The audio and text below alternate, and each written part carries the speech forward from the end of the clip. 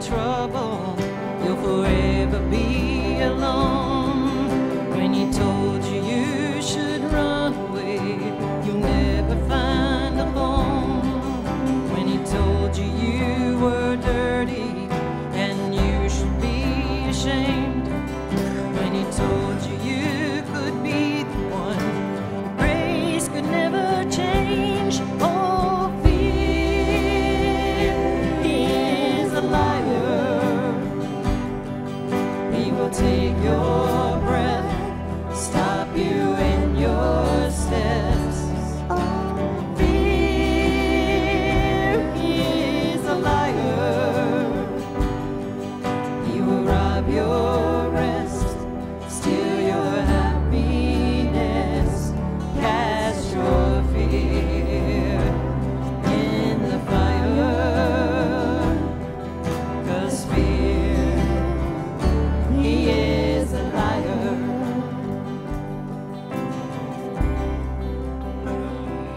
Let your fire fall and cast out all my fears. Let your fire fall, your love is all I feel. Let your fire fall and cast out all my fears. Let your fire fall, your love is all I feel. Oh, fear, he is a liar. He will take your breath, stop you in your steps. Fear, he is a liar. He will rob your rest, steal your happiness, cast your fears in the fire. 'Cause fear, he is a liar. Oh, 'cause fear, he is a liar.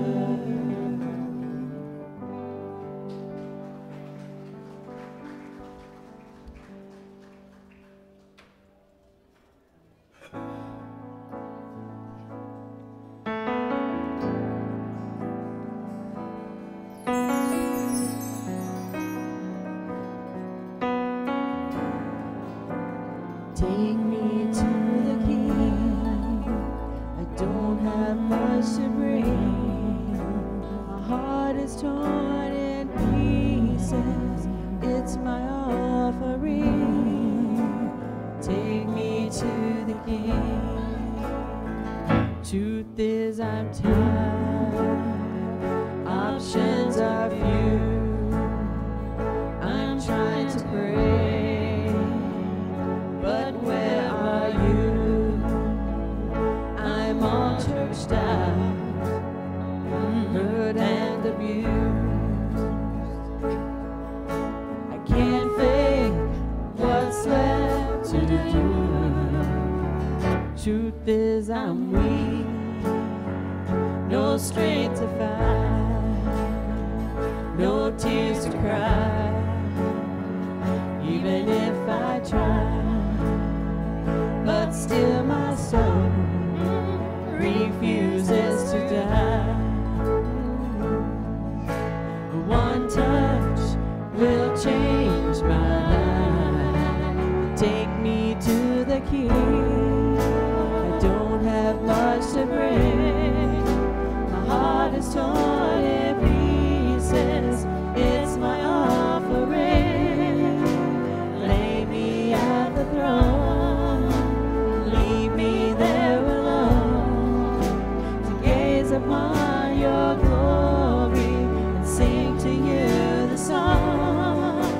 Take me to the King.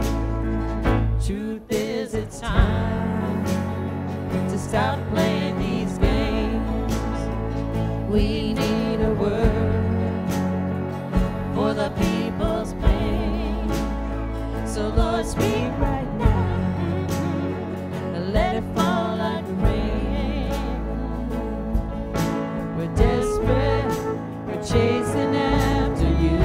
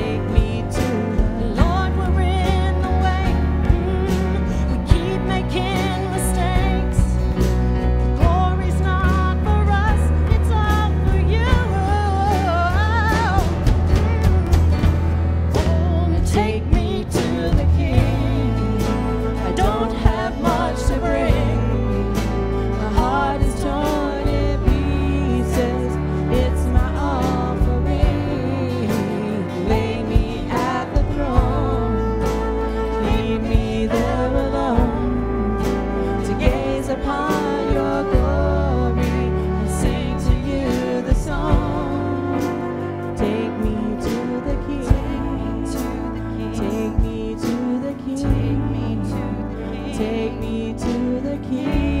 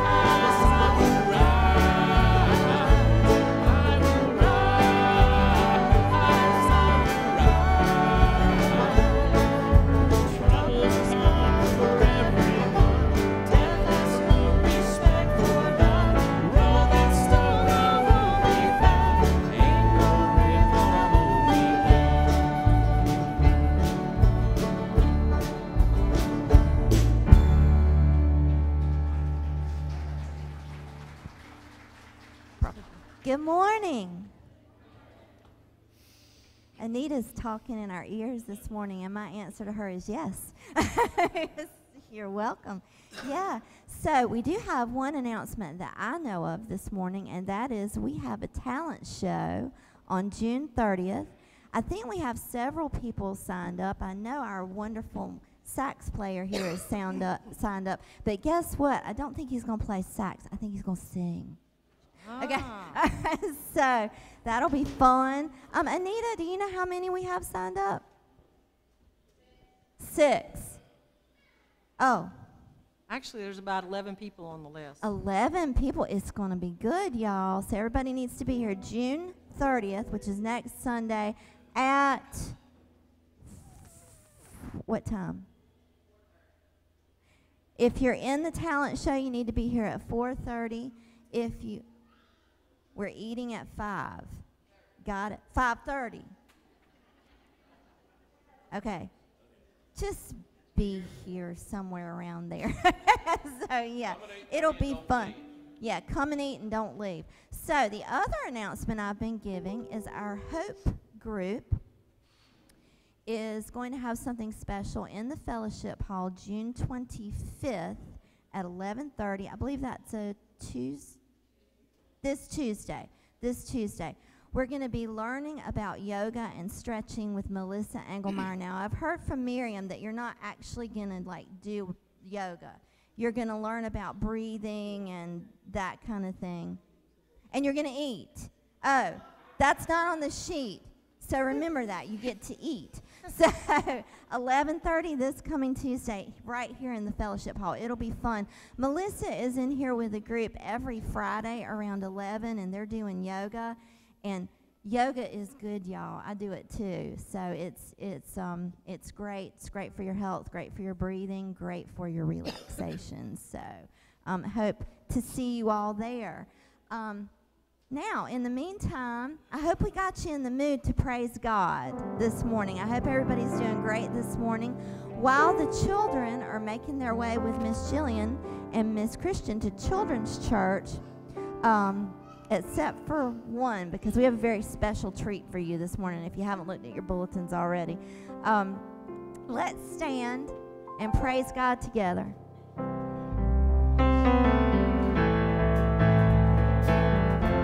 Clap on this one too.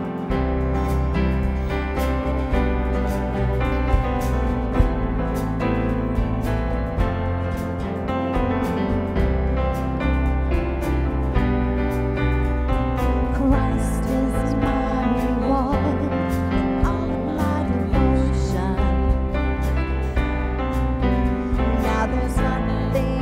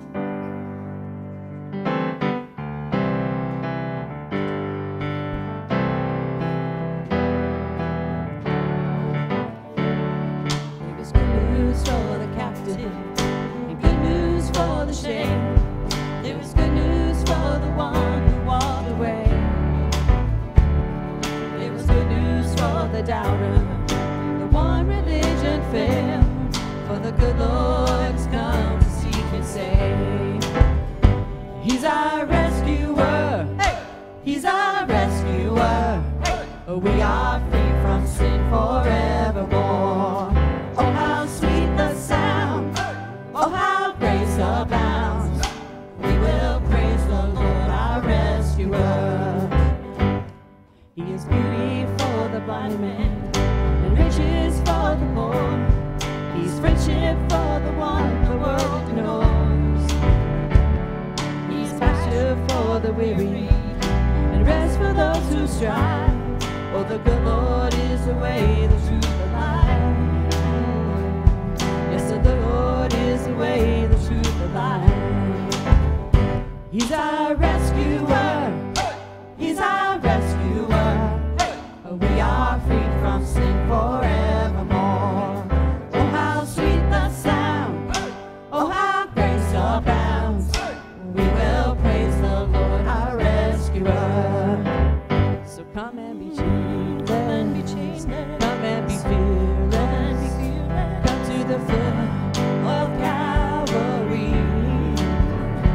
There is redemption for every affliction here at the foot of Calvary.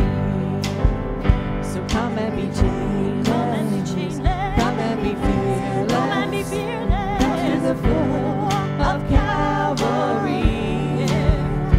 There is redemption for every affliction here at the foot of Calvary. 'Cause He's our rescuer. He's our rescuer. We are free from sin forevermore. Oh, how sweet the sound. Oh, how grace abounds. We will praise the Lord, our rescuer. We will praise the Lord, our rescuer. Amen.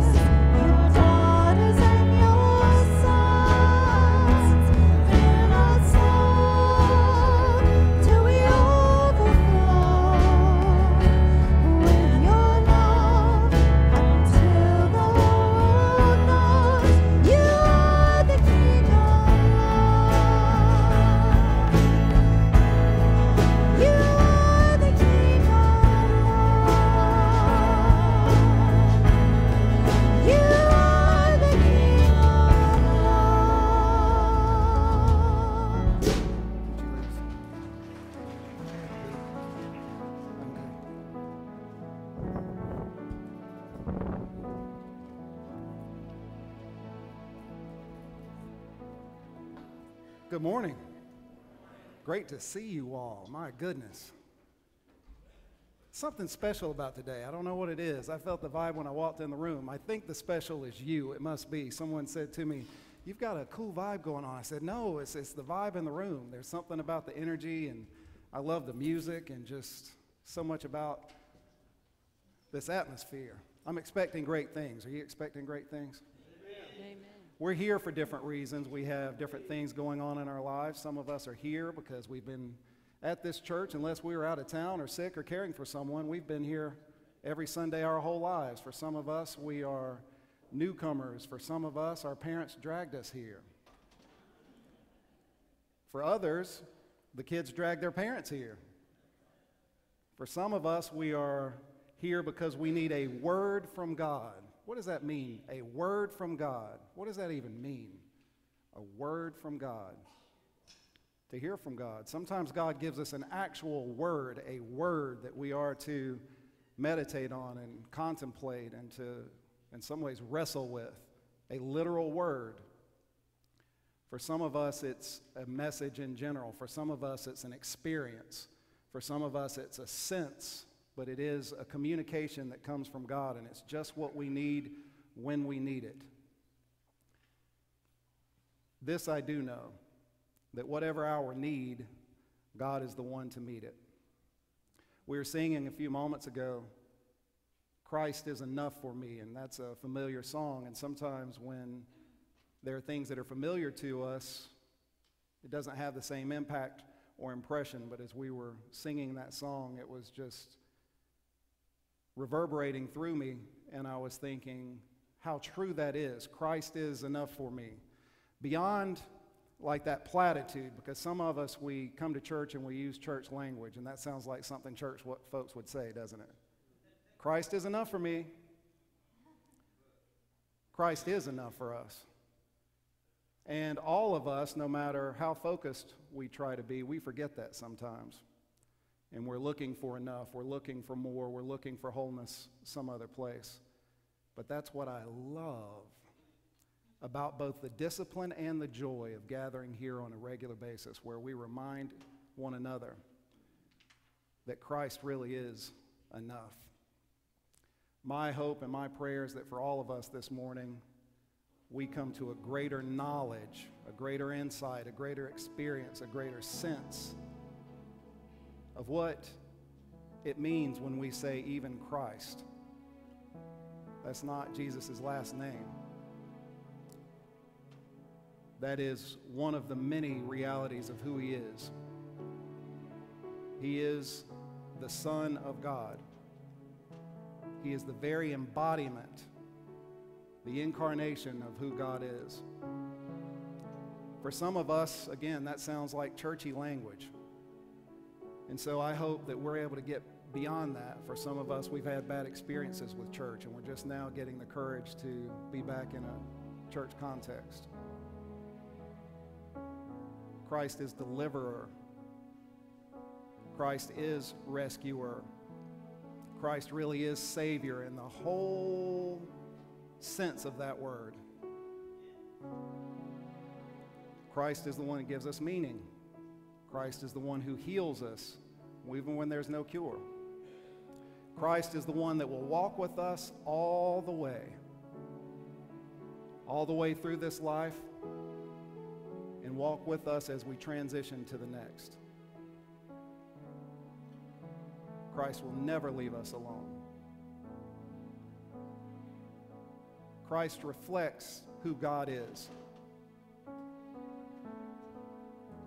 God would have been too transcendent for us, too wholly other, had it not been for Jesus. But because of Jesus, the one who was wholly other and transcendent is very near. We could not have known who God is apart from Jesus. Not fully. And God loves us so much that God, the transcendent one, actually takes on human form and takes on this experience. God didn't have to do that. But in a sense, it is in God's very nature to do so. Because as we've heard so often, God is love and all that that means, and we're going to discuss that a little bit later. Let's go to God in prayer together. Gracious and loving God, we are indeed privileged to be in this place. You are the great gift giver, and we know that it is a gift that we can physically be here, that we are well enough to be here. And yet we know we are not completely whole. And so we are here seeking more of you. You are the source of all that is good. So help us to open our hearts, our minds. For some of us, our minds are a hindrance. Help us just for a moment to suspend a doubt that would prevent you from penetrating our hearts and spirits. We welcome the questions, and we know you do too. But open us up just to the possibility even. For those of us who have encountered you, we know that if we'll give you just a crack, just an opening, you'll make your way to us. We thank you that you are the initiator, that you are seeking us before we even know to seek you, that you're always right there. Those impulses, those inklings that we have of you, help us to begin to trust them. For those who are here this morning who are carrying difficult burdens, difficult weights, we ask that we could trust to place them at your feet, to put them down, give them to you. You are the one who can make a way where there is no way. You are the one who does make a way where there is no way. You are the giver of wisdom. You are the giver of insight. You are the giver of wholeness and healing. And so we are entrusting ourselves to you. As we continue with our worship service, we do turn our attention to your Son. We're seeking more of you by looking to him. As we turn our attention to your Son, we know that we are inspired by your Holy Spirit. You are our counselor. You walk beside us, in front of us. You whisper to us things that we do not know on our own. Holy Spirit, you are welcome here. Empower us beyond our finite capabilities. We are finite, but you are infinite. Empower us through the teachings of Jesus. Empower us through the gift of prayer, even the prayer that Christ taught us when he said, "Our Father, who art in heaven, hallowed be thy name. Thy kingdom come. Thy will be done on earth as it is in heaven. Give us this day our daily bread. Forgive us our trespasses, as we forgive those who trespass against us. And lead us not into temptation, but deliver us from evil. For thine is the kingdom, and the power, and the glory forever. Amen." I'd like to invite those who are serving to come forward at this time. For those who are visiting with us, we want to let you know that you are so very welcome here. Couldn't help but reach out and hug her as she walks by. You are so very welcome here. You're welcome here beyond the invitation and the statement, you are welcome here. We are all welcome here. We're welcome to participate in every offering this morning.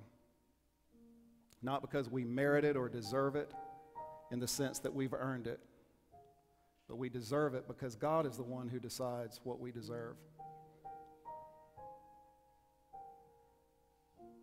God does not love us because we are worthy. We are worthy because God loves us. say that to yourself sometime. This morning, and I hesitate to share this with you, each Sunday morning, I pray before I come in here. And there's always this moment where I recognize my own inadequacies, my own incompetencies, my own inabilities to communicate fully. And if God doesn't show up, I'm sunk. And sometimes my life, for those of you who know me at all, know that I'm imperfect in so many ways. And so there are those moments of almost panic and feeling of unworthiness.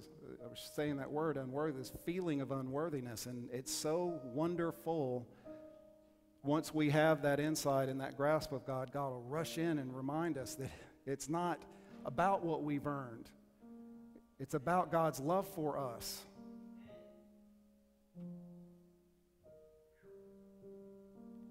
I hope and pray you know how much God loves you, or that you get an insight in it, because you're never going to know fully until the hereafter. But I hope you get a glimpse. And a glimpse, boy, that'll get you through the day when you realize how much God loves you.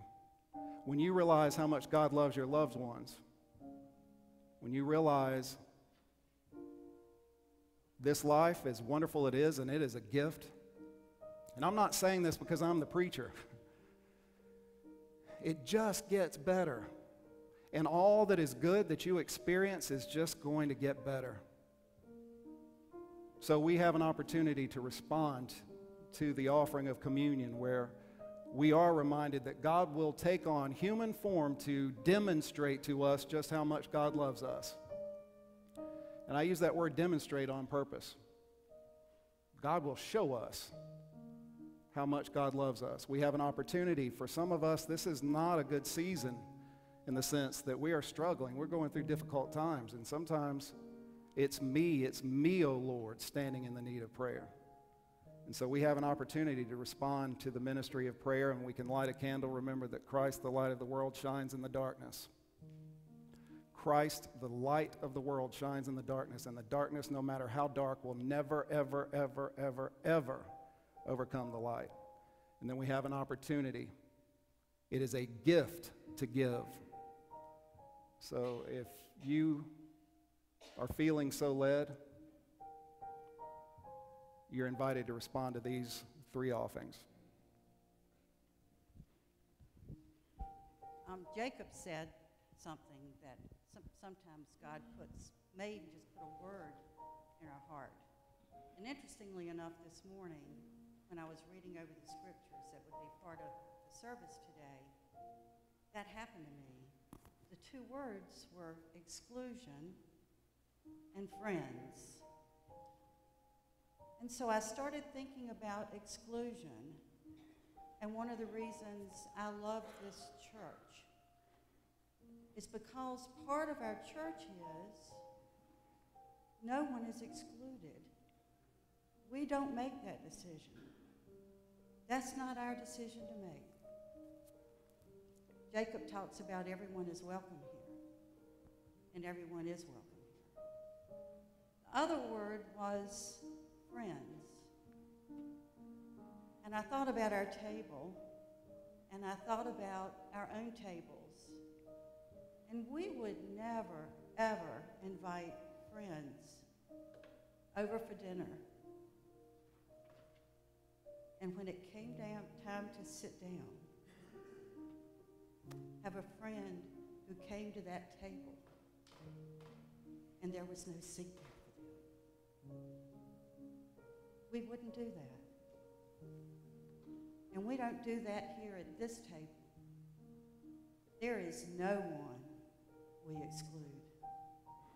Everyone is welcome here to share in the joy that Jesus gives all of us. Let us pray.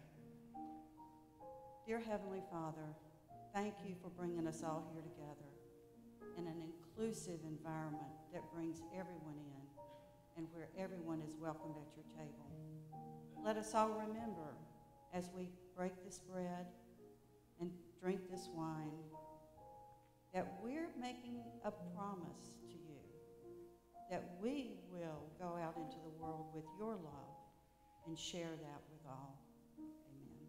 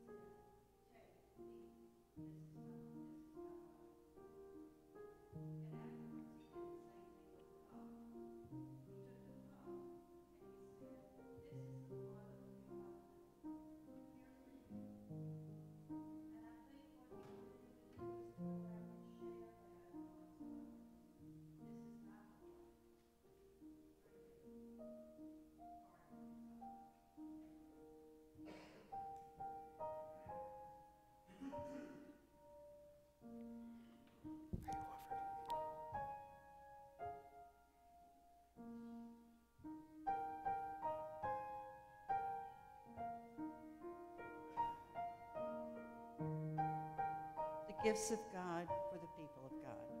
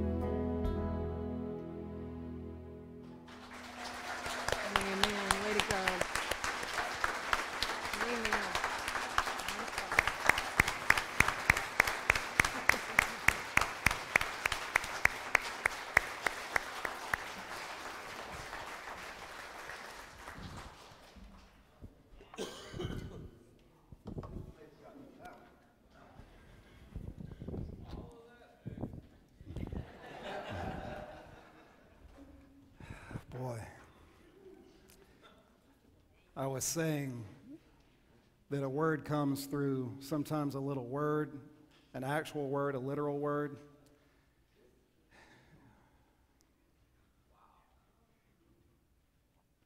Sometimes it comes through a voice.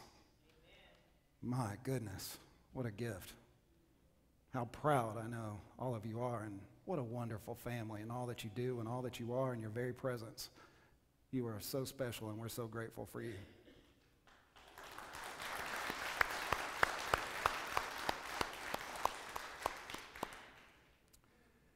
It has been our privilege to fulfill part of last week's message. And last week's message, as we were looking at the great commandments, and part of it is to love God with all of our hearts. For the last few moments, that's been easy, hasn't it? Now we're going to turn our attention to a degree to loving God with our minds, which is so very important as well. God has given us the gift of reason so that we can know God through reason as well. We can know God in so many ways.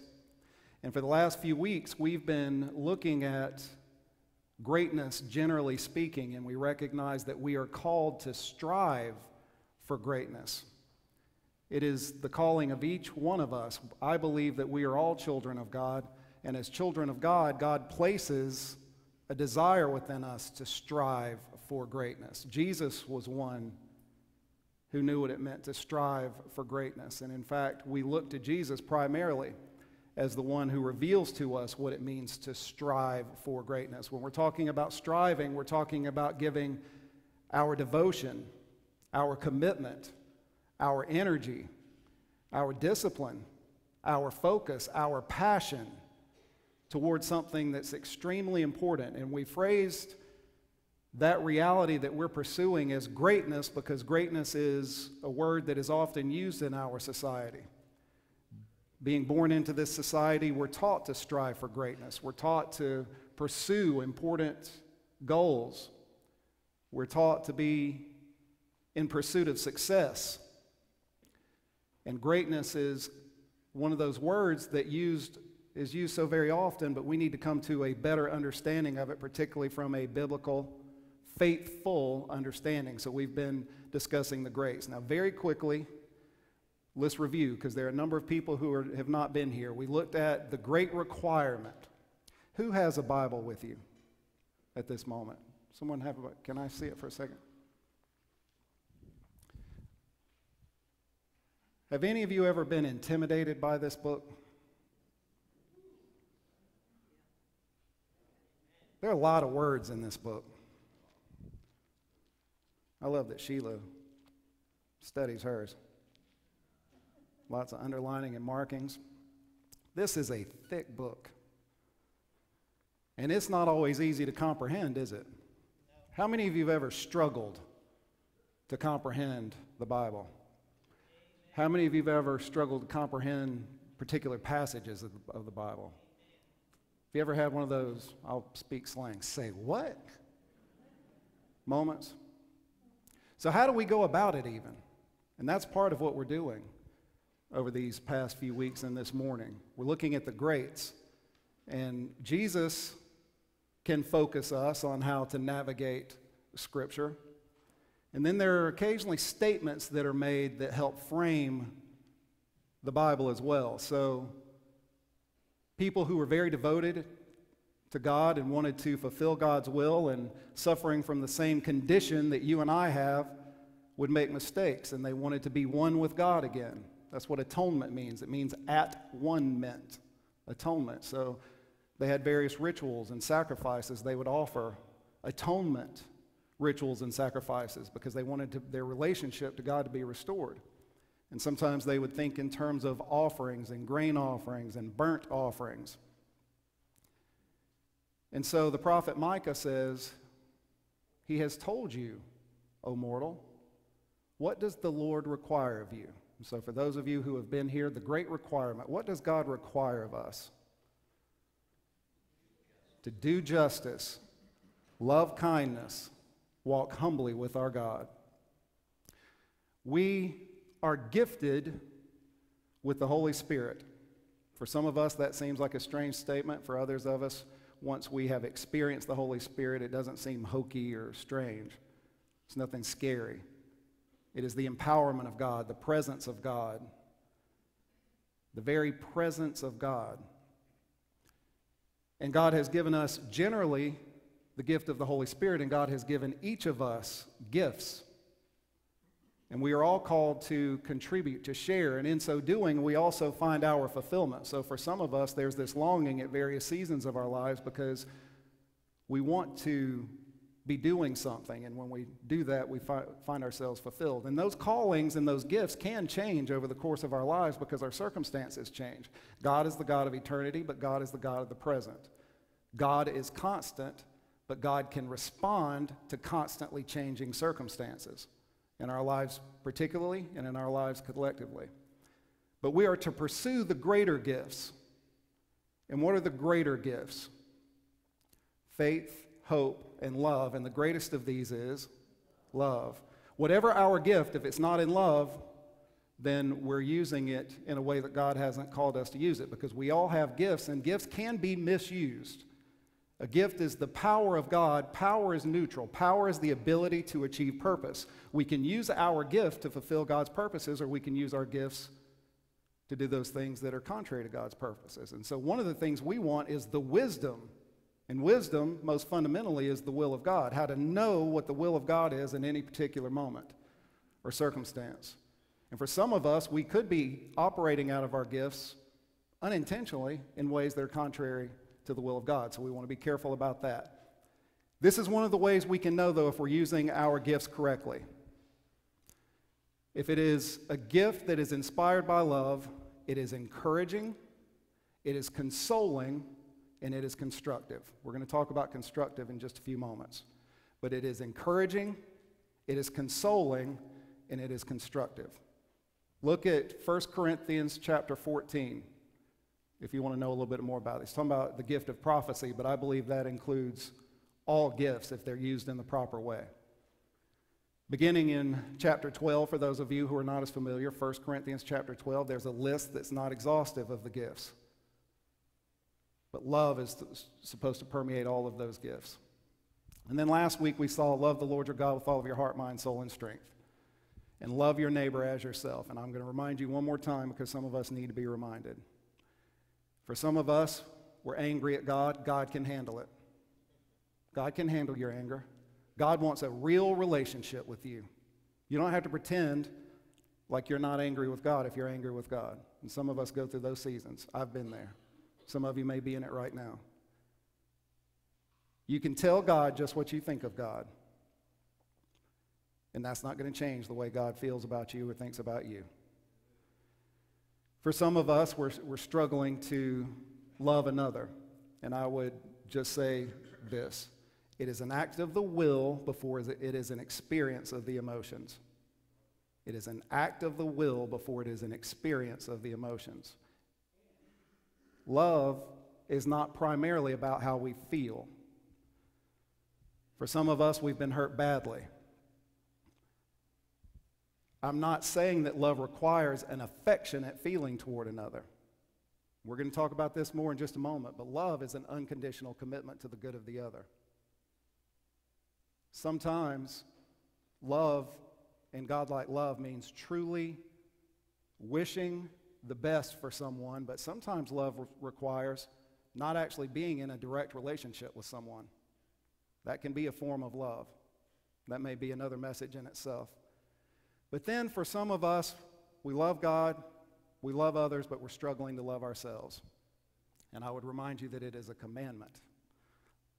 Now that seems like a burden in a sense of an obligation, but it's really God's commandment to set us free. We may not like ourselves sometimes, but we're commanded to love ourselves. And so one of the ways we do that is by reminding ourselves of God's love for us, to changing the dialogue that goes on in our minds. You notice sometimes that dialogue is going on in your mind and you're not even paying attention to it directly. Have you ever noticed that? Like the thoughts are going? But that's part of the gift of being created in God's image, we can transcend our own thoughts. We can observe our own thoughts. And when we catch ourselves talking to ourselves, treating ourselves contrary to the way of love, then we can change that dialogue. We can change what we're thinking about ourselves. And one of the ways we do that, and I'm going to say this and we're moving on, but all this is important. It really is, and we want to internalize this. We recognize the objective reality of God's love. What does that mean? God's love for us is. That is settled. That is true. That is reality. Capital R, reality. And so we are reconditioning ourselves. We have a human condition. We are reconditioning ourselves to see ourselves as God sees us by aligning our thoughts with the way God sees us. Everybody see that? So we can, as an act of the will, make a decision to do those three things. Love God, love others, love ourselves. And then again, our emotions, which are secondary, can catch up with the decision that we've made and then that we practice over and over and over, and it's important to practice it. So this morning we're going to talk about the new commandment. So I invite you, where's my sermon? It's in my pocket. I invite you to look at your bulletin, and we're going to read what I believe to be the most important statements among the very most important statements in all the Bible. I give you a new commandment, that you love one another. Just as I have loved you, you should love one another. By this, everyone will know that you are my disciples, if you have love for one another. And then in chapter 15, he's been talking about, I am the vine, you are the branches. Abide in me, abide in my love.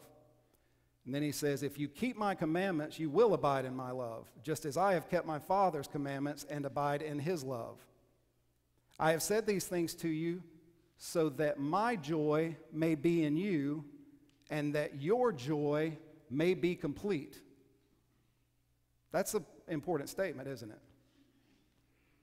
This is my commandment, that you love one another as I have loved you. No one has greater love than this, to lay down one's life for one's friends. You are my friends if you do what I command you. I do not call you servants any longer, because the servant does not know what the master is doing, but I have called you friends, because I have made known to you everything that I have heard from the Father.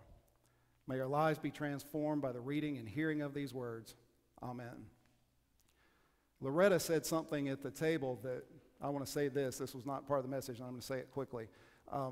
She said something during the message about friends. And I had not thought about the way you phrased it, Loretta. I always thought about Jesus anticipating what he was getting ready to go through. That's the way I primarily thought about it. He was getting ready to face things we don't even want to imagine. And I always thought about the burden of that. But you pulled out the paradox of this passage. Even in the midst of what he was getting ready to face, he was experiencing profound joy because of the love that he had with those he was with. And that's the way life is sometimes, isn't it? We're carrying extraordinary burdens, and yet there's joy because of the love that we have for one another.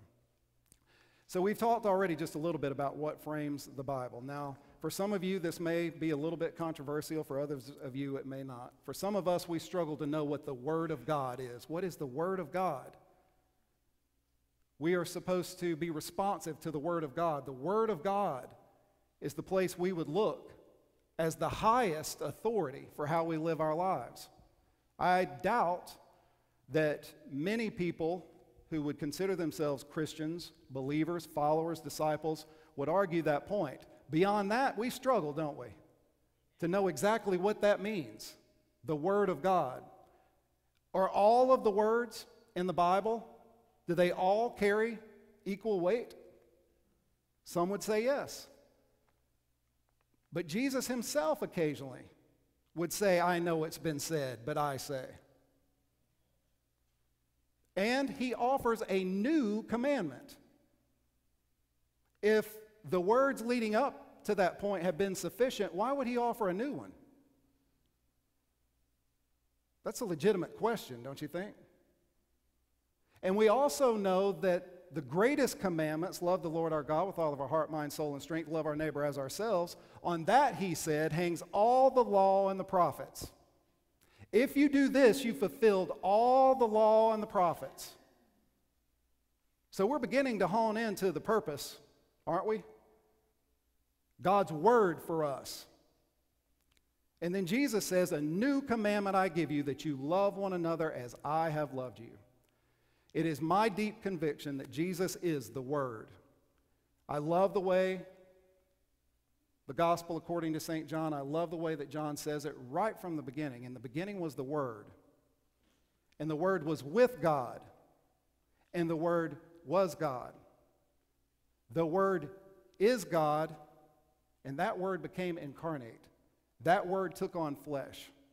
For me, Jesus is the Word. And so when Jesus speaks, we need to pay close attention. And if Jesus says these are the greatest commandments, and yet I'm giving you a new one, this is the one to pay attention to. Don't you agree? That we love one another as Jesus has loved us. That, my friends, is the meaning of this life. That is the purpose for which we were created. It is that simple, and it is that profound.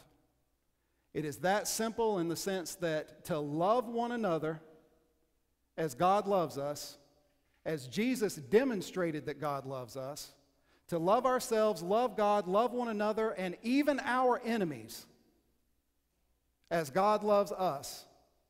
That is the purpose and meaning in this life.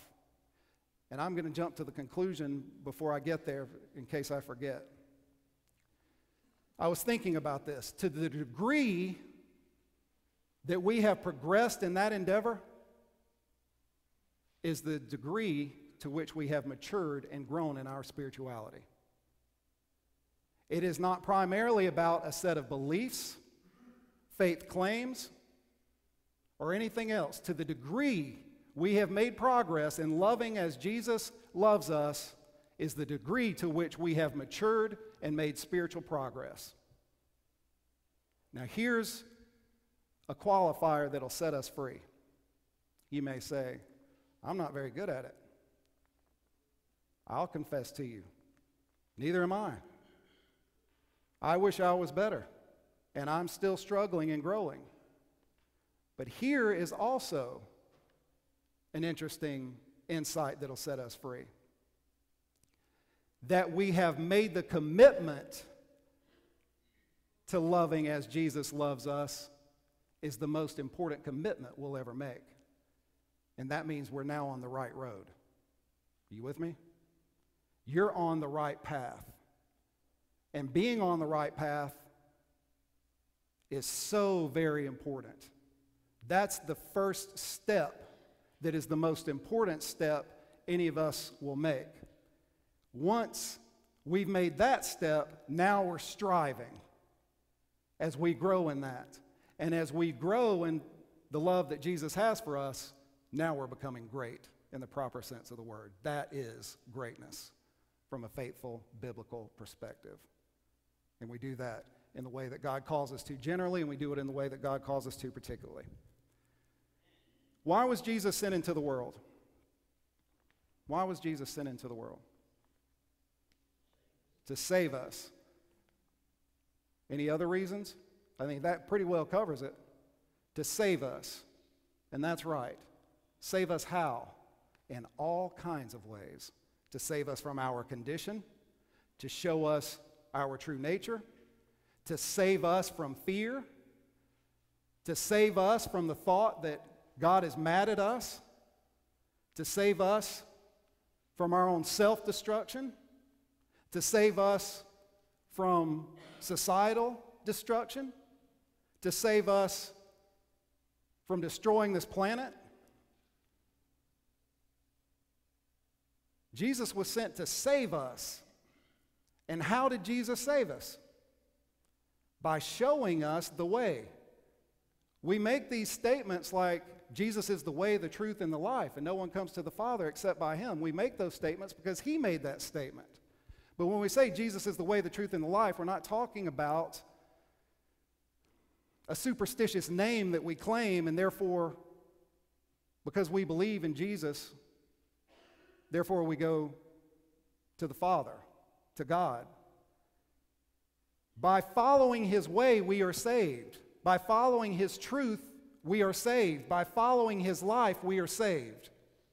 And so we want to grow in the understanding of the way that he loves us. We want to grow in the way that we understand how the cross saves us. I'm going to say this again. There is no way that we can grow. There's no way that we can be fully transformed to the degree that God wants us to even when I get really long-winded in here. There's no way. I encourage you, if you are not a part of a small group, get into a small group. And if you would like, if there isn't one, then let me know, let Jillian know, and let's get, for those who are not, we'll put together a small group, and let's begin to help you pursue some of these questions, because from some of the small groups that I've participated in, particularly since I've been here, people say things like, this is church. This is church. I never knew that before. Oh my goodness, I'm so glad I knew that. I never understood that before. We can grow, and we want to. We're called to strive. This is not merely a belief system. This is a matter of becoming. It's a matter of our salvation. Jesus came to save us, and we see as we're being saved, if we love as Jesus loves, then we grow in things like joy. How many of you have more joy than you can stand, and you don't want any more joy in your life? You have all the peace you need. We want to grow. Jesus saves us. He is the way, the truth, and the life. So we want to know his way, his truth, his life. And one of the best ways to do that is in a small group. One of the things that gets in the way is our penultimate concerns. What's a penultimate concern? Next to. It's important, but it's the penultimate. There's something even more ultimate. For many of us, our focus is on something slightly other than Jesus and this commandment. One of those things can be denominationalism. This doesn't apply to so many in this church, thank goodness. But some people are more concerned about their denomination than they are the one that their denomination is to point to. Even in Disciples of Christ, where I'll tell you about it for those of you who don't know, the Christian Church, Disciples of Christ, how did we get that name? Our founders recognized that all this denominationalism was a scandal to the message of Christianity, because the message of Christianity is oneness. Thus that one logo. We were called to unity. Unity is our polar star, is what we understood within our denomination. We have been since the beginning a movement trying to restore the oneness that Jesus prayed for. It can be the case, so we became the Christian church, and then we're just Christians. We're not Methodist, we're not Baptist, we're not Presbyterian, we're just the Christian church. And they realize, well, we can't say that. We're not the Christian church. We are, in parentheses, well, we're disciples of Christ. See the qualifier there? That's how we got our name. We're not trying to be a denomination. But here's another interesting thing. If we're not careful, and it can happen so subtly, we can be more disciples of Christ than we are disciples of Christ. Did you see the difference? Some people are more disciples of Christ than they are disciples of Christ. And some people are more disciples of Christ as it existed 30, 40 years ago. We're no longer even that denomination. So we want to make sure that our denomination is not our ultimate concern. Our denomination is a means to an end. Another thing that gets in the way is our personal convictions of loving as Jesus has loved us. How are we called to love one another? As Jesus loves us. For some of us, if we have a difference over a controversial matter of the day, that's it. I'm leaving that church. They ordain those people. Women lead in that church. Can you believe that's, in some churches, still a controversial matter? Whatever it is, think about it.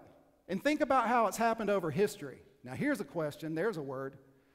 Whatever the controversial matter is, this is a way to put it in perspective a little bit. We look back at some of the controversial matters 50 years ago, and we say, for those who are on one side of that issue, what were they thinking? Right? Think about during the civil rights movement. Think about some of the angry faces and some of the images. And you think, what were they thinking? These were good church folks. One of the ways to frame it today is, what side of history will you be on? In 50 years from now, when people look back, where will you have been on some of these controversial matters? And this is what history demonstrates over and over and over again. That people who are on the right side of history are always the ones who elevate people to their proper status. History has a way of revealing God's will in the sense that whenever there was a group that was considered inferior or other, we know we've made progress when everyone's elevated to their proper status. What is the proper status of all of us? We are children of God. Everyone has the proper status.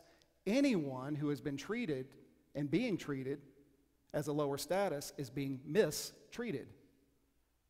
So consider that as we look at history. You know, I actually thought I was going to get through next week's sermon today. Another one of those hindrances is secondary loyalties. Secondary loyalties. Secondary comes right after what? Primary. So secondary is very important, isn't it? But the primary has to be the commandment of God. The primary has to be the commandment of God, whatever God requires. Sometimes, even our family loyalties can come in conflict with us loving as God loves. There may be someone in our family who does not love as God loves. And when we love someone as God loves, that may put us in conflict with someone in our family. That's the toughest, I believe, when those close relationships come into conflict with us loving as God loves. For some of us, our nation, I'm going to say what I'm getting ready to say with fear and trembling. American patriotism and loyalty to God are not synonymous. American patriotism and loyalty to God are not synonymous. Wherever our patriotism could potentially come into conflict with our loyalty to God, which commitment is first? We have to be very careful with that. When we sing Amazing Grace, emotions are experienced, aren't they? When we sing the American anthem, some emotions are experienced, aren't they? And while they're not identical, they're very, very similar, aren't they? Sometimes. We have to be very, very careful with that. So please, please, please, we are disciples.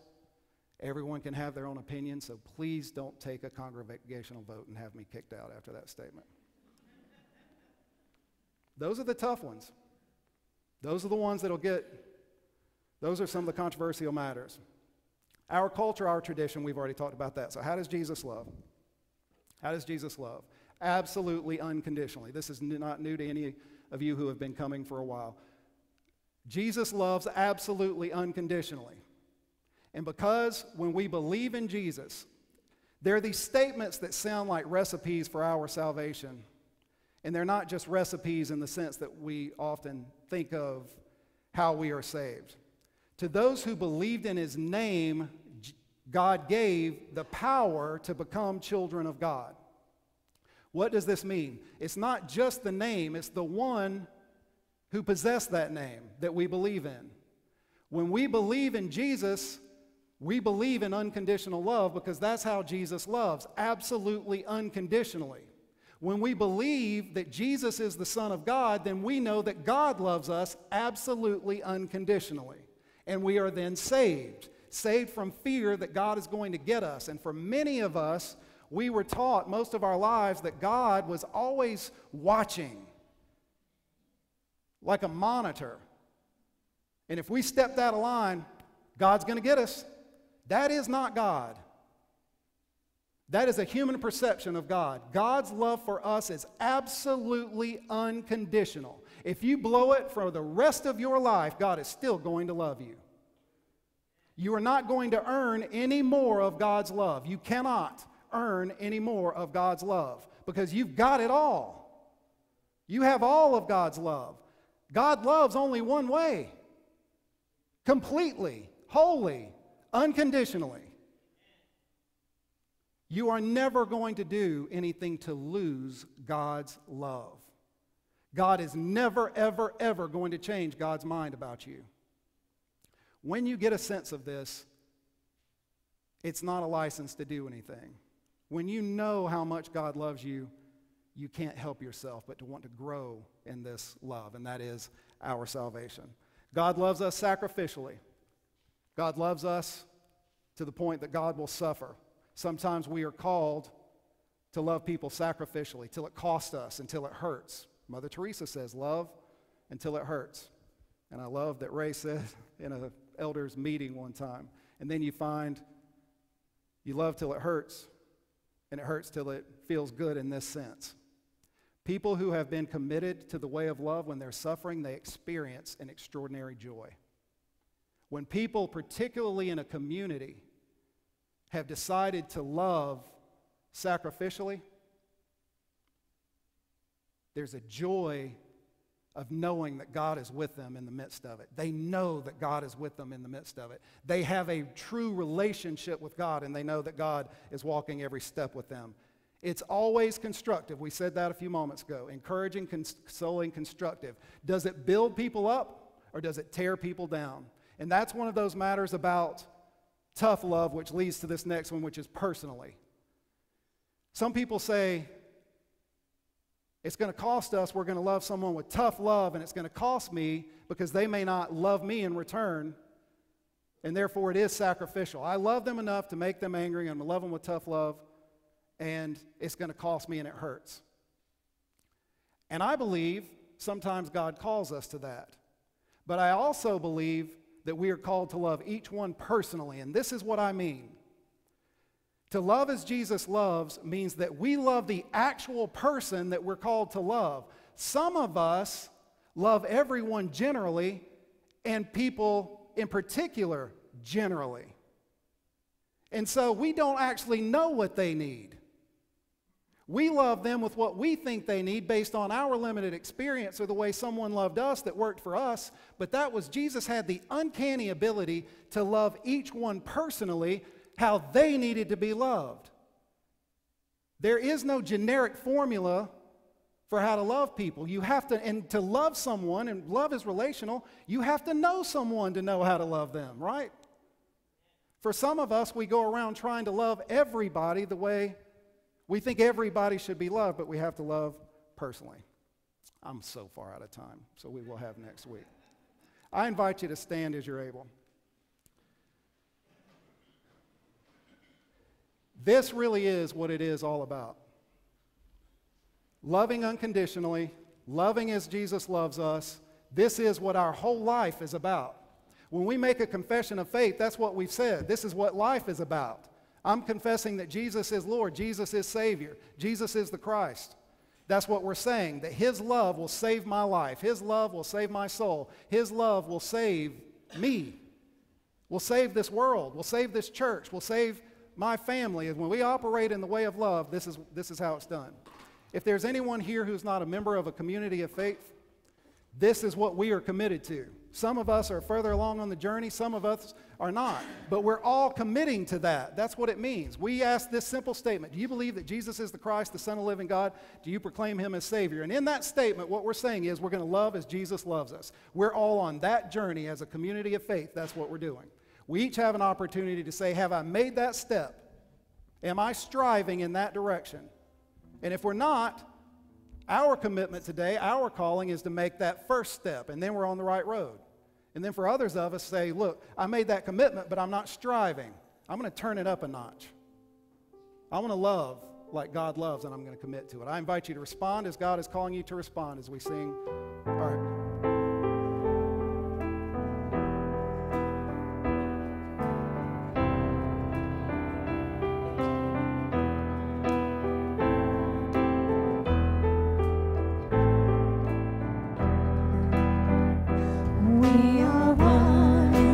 Spirit, we are one in the Lord.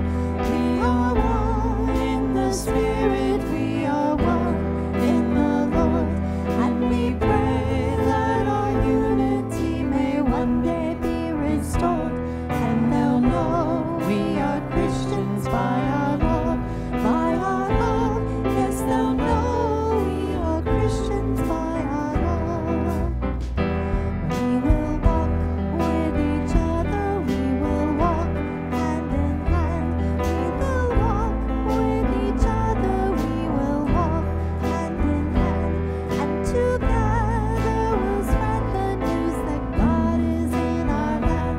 And they'll know we are Christians by our love, by our love. Yes, they'll know we are Christians by our love. We will work with each other, we will work side by side. We will work with each other, we will work side by side. And we'll guard each one's dignity and save each man's pride. And they'll know we are Christians by our love, by our love. Yes, they'll know we are Christians by our love. All praise to the Father from whom all things come, and all praise to Christ Jesus, His only Son, and all praise to the Spirit who makes us one.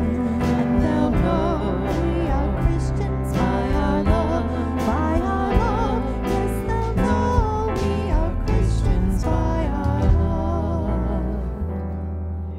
And now may the love of God that surpasses all understanding, all comprehension, the love that saves us, sets us free, and makes us whole, may that love guard and sustain our hearts this day and forevermore.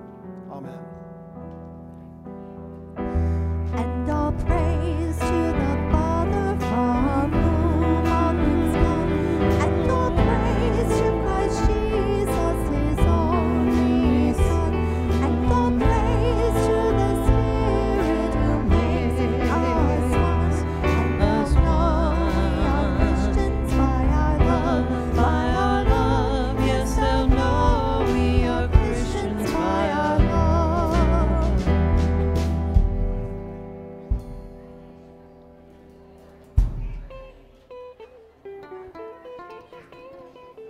Beth, we need to sing happy birthday to Nancy. Betsy.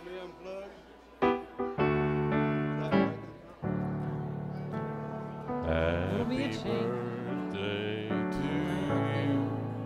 Happy birthday to you. Happy birthday, Nancy.